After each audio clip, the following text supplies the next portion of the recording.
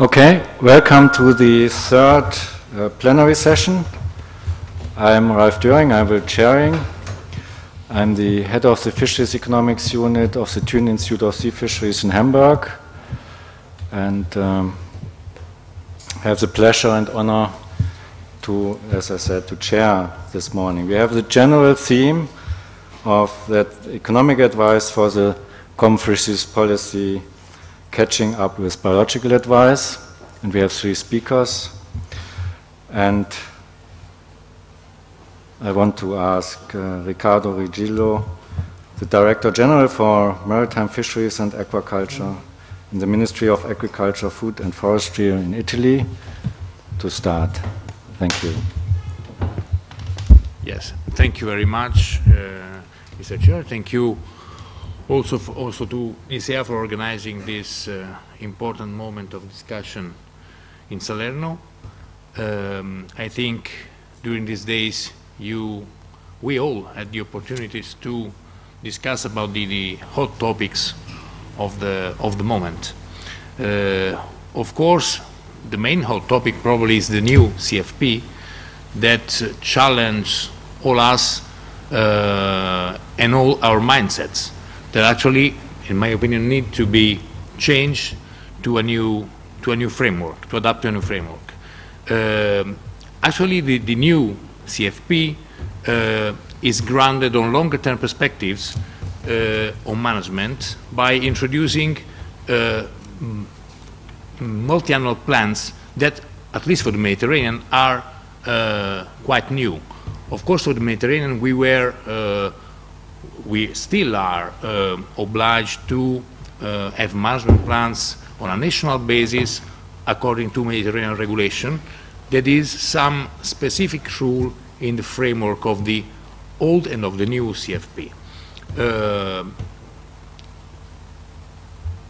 On the biological assessment of Mediterranean stocks, we know that many of those stocks are overfished. We can discuss about the data, we can discuss about methodologies, but it's quite clear that many stocks are overfished.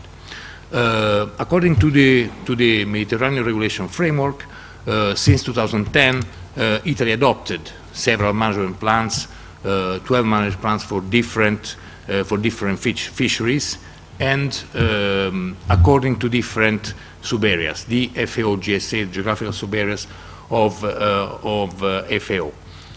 Each of these plans is characterized by measures meant to recovery the main target species in the area through an approach that is an effort management approach.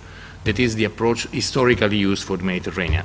This is because the traditional approach is a multi-species, multi-gear approach in this basin.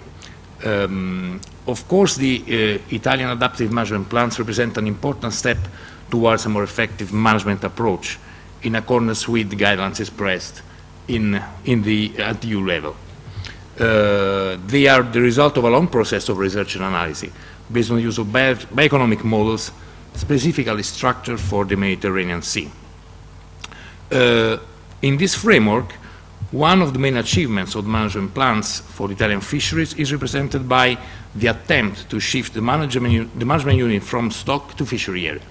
That's why they're set and structured on GSAs and on fishing gears. This is because, as I was saying, Mediterranean fisheries has mainly multi-species and multi-gear. At the same time, we have to question ourselves if the approach that is enforced now is still consistent or is still useful with the new CFP framework.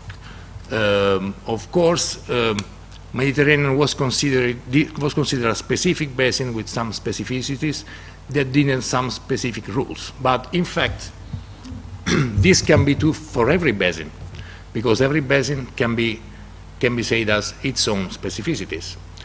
So probably, and this is, I think, also the result of the public consultation on technical measure regulation that was closed by a few weeks ago by the European Commission, The idea is that, of course, there are some general measures that can be one size fits all for every basin, but they are really the broader measures. Then every basin needs its own specificities, and this is the potential, I think, of the new CFP, where it introduced the concept of regionalization, where some rules can be actually decided with a regional advice, with a regional agreement, of course, with a high involvement of stakeholders. So at present, there's a need, of course, for Italy and for, at least for the Mediterranean country, but for all the countries actually, there's a need for a revision of the current management plans, transforming them into multi-annual plans. And we have, in this respect, some main items on the agenda. First of all, we need to revise management plans in order to fulfill the requirements of CFP, in particular including measures related to MSY and to lending obligation. These, of course, in the regionalization framework. We need also to include, as far as possible, a bioeconomic approach, taking into account economic and social consideration, such as MEY and or its doctrines. Then, as I was saying, we need a wider involvement of stakeholders in the drafting and in the implementation and, of course, in monitoring the management plans. It's also possible to imagine the simulation of additional measures such as transferable quotas, effort quotas, and all that.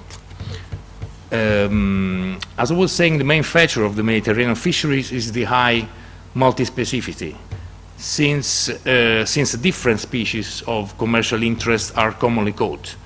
And furthermore, we can say that Mediterranean region is also subject to a very high level of anthropic pressure, of course not only by fisheries activities, but in considering fisheries, these pressures come from vessels of more than 20 Mediterranean and non-Mediterranean fleet. That means a quite difficult environment for a level playing field. Of course, we have EU countries and non-EU countries fishing in the same areas, and this is complicated by the fact that, of course, these fleets share the same stocks. More in general, activities will be done in order to develop specific management tools at regional level, in order to set specific MSY range within multi-annual management plans. This range has to be put in place on each target species.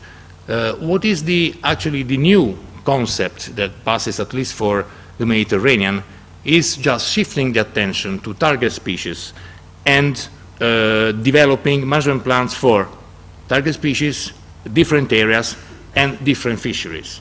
That is something that, let's say, recalls a fleet management based or the concept of operational units, if you want. We can say that one of the main limits of the past CFP was a poor involvement of stakeholders in management processes. This has led to a substantial low level of compliance. So the top-down approach of the previous CFP has to be somehow changed. And the new CFP identifies, in fact, that there is a strong need to enhance and streamline stakeholders' involvement. Another limit has been a poorly flexible management environment. And of course, the regionalization and the adaptation to local and regional needs overcome this problem. It is then advisable that the future plans could take lessons from the past and having a prevailing bottom-up approach being more local framed. This approach, consisting in wider involvement of stakeholders, especially of fishermen, is indeed more easily achievable and possible if the fishery addressed by the management plan is very well defined by a geographical and technical point of view. This will take us to identifying the main points on which we have to focus when thinking about new management plans. Our aim is to increase the acceptance of measures by the fishermen and other stakeholders, and to facilitate their enforcement with the right incentive structure and explicit involvement on regional basis. According to the most recent and complete impact assessment guidelines, the analysis of impacts of new policy options should address the likely economic and social impacts, both intended and unintended, for each selected new policy option. In this scenario, impact assessment should provide evidence to policymakers with which to take decisions. The sustainability impact assessment should be based on some key principles, on which the most important are the three sustainable dimensions integrated into the analysis, considering short and long-term effects, considering the spatial impacts, and possible conflict among global, regional, and local objectives. Stakeholder involvement, that increases awareness of the wider implication of policies and counterbalance the methodological limits of monetizing impacts. To sum up, the key for future management plans in the Mediterranean and in the new CFP framework, of course, needs to take into account three key points or themes.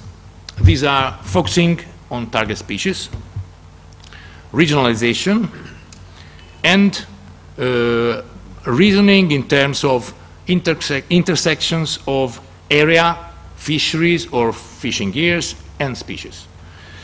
This implies, I think, this is not a simple shift. This implies really a revolution of thought and of mindset for the fishermen, for the administrators, and for the scientists. But of course, this is the only thing that is needed in order to pave the way to a new management approach and to the CFP that we will apply for the next decade at least. Thank you for the attention.